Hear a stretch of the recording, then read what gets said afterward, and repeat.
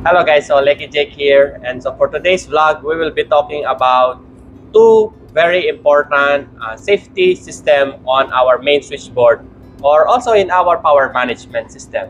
These are the preferential trip and the reverse power trip. So in this video, I'm going to show you on how to do the reverse power trip in a simple way, and the second is we will be fixing the preferential trip trouble that we had on our main switchboard.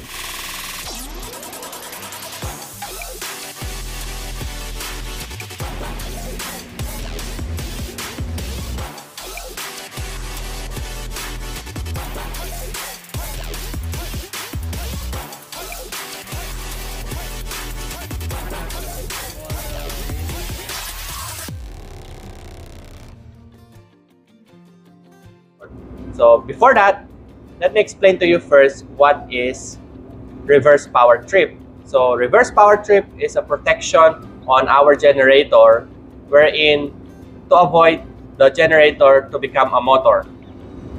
As simple as that. Let's not go on more technical matter, but this is just to protect our generator to become a load or as a motor. So the reverse power trip has its settings. Normally, it is 8 to 10% of the nominal load. As you can see, the nominal load on our generator is around 2,200 kilowatts. And the settings for our reverse power trip is 10%.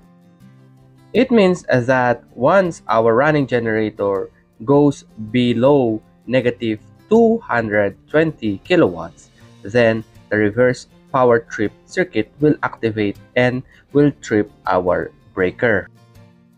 So right now we're having around 1,186 kilowatts on our generator number 2, and we will do the testing of this reverse power trip.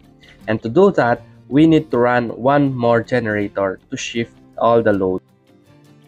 So the first thing that we need to do is to put our control on the main switchboard. And we will be doing the testing on our generator number 2. And the next thing that we need to do is to lower the load on the generator number 2 in a slow manner. As you can see, the load is now slowly going down. And we will continuously be doing this until we will reach the settings that we have on the board. It is imperative that you should know the settings on your system so that you will not get rattled once you reach the negative values. Once these values goes to negative 220 kilowatts, then the circuit will sense it and will trip our breaker. So this is how simple to do the reverse power trip, and let's move to the next topic. So preferential trip is a protection on our generator or on our bus bar, wherein if we have an overload or high load and the bus bar cannot accommodate that load, then the preferential trip will activate.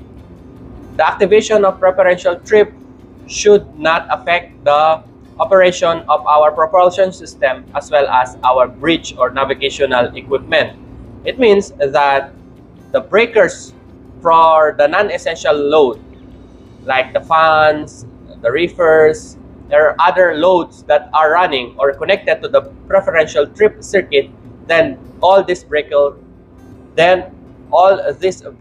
will trip and it will reduce the load so that the operation of the vessel or the propulsion system or our main engine will still be okay, and it will not cause any blackout.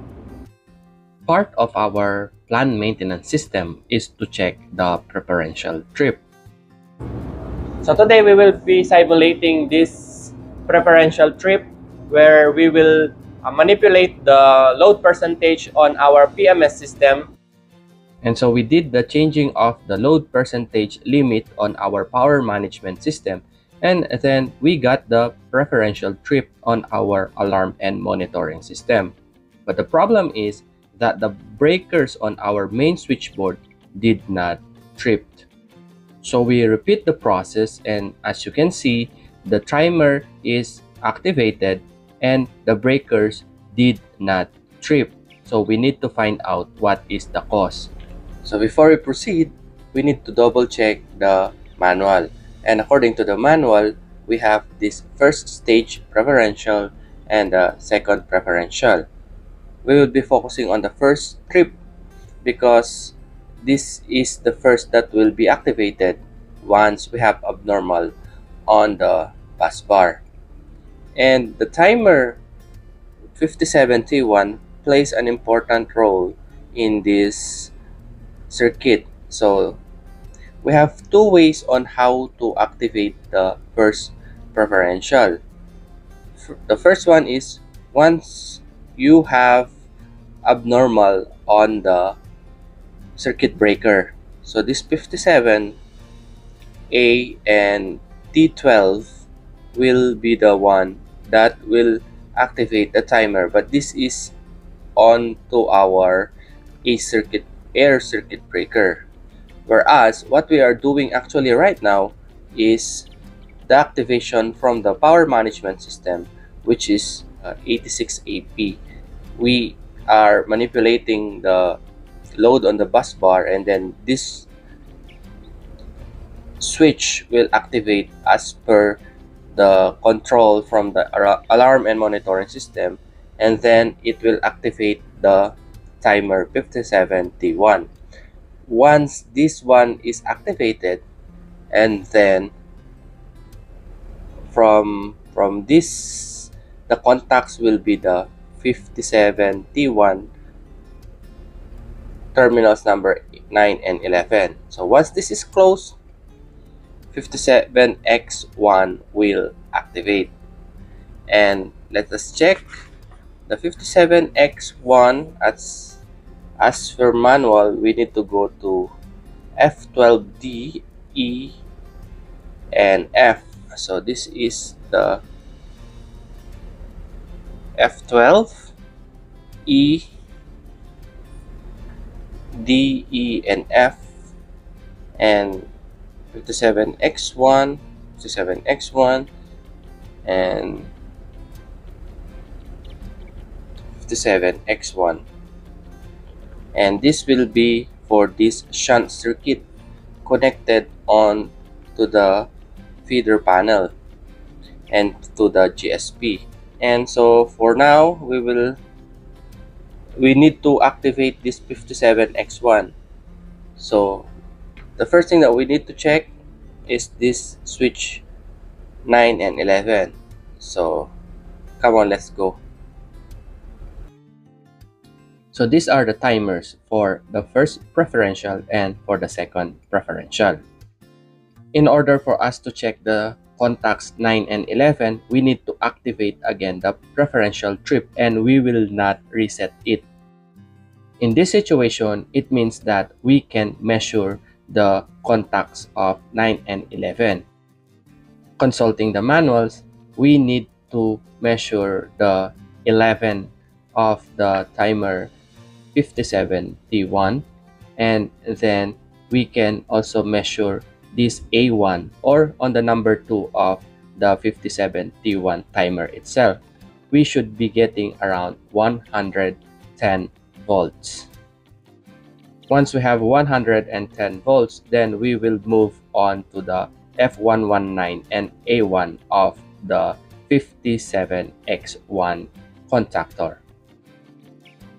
After measuring the contacts number 11 and A1 or the number 2 on the timer, then we are getting around 115 volts. It means that we have a good supply on to the main line. So the next thing that we need to measure is the contacts number 9 and A1 of the 57X1 or the F119 of this contactor. If we have 115 volts onto this one, it means that our contactor is defective.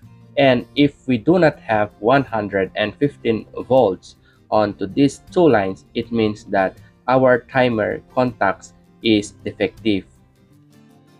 So after measuring our contacts for the contactor, then we do not have that 115 volts. It means that we need to change the timer. This is the main reason why the 57X1 is not activating, because this 9 and 11 remains open even our timer is activated. So I removed the timer and check on our store if we have spare. And luckily, upon checking, we found the spare of exact timer. I just copied the settings on the defective timers to the new one and installed it onto our system. So now we have a new timer and it's time for us to activate again the preferential trip. And this time, we need to see the actual tripping of the breaker. A big shout out to our Terasaki technicians who are doing the manipulation of our load into our engine control room. Observe the green light, which is the timer, and then once we have the red light on that one, the breaker will trip. As you can see, the breaker tripped and our circuit is back to the normal condition. So that's it guys. I hope you learned something from this video, and this is your Lecky Jake, and see you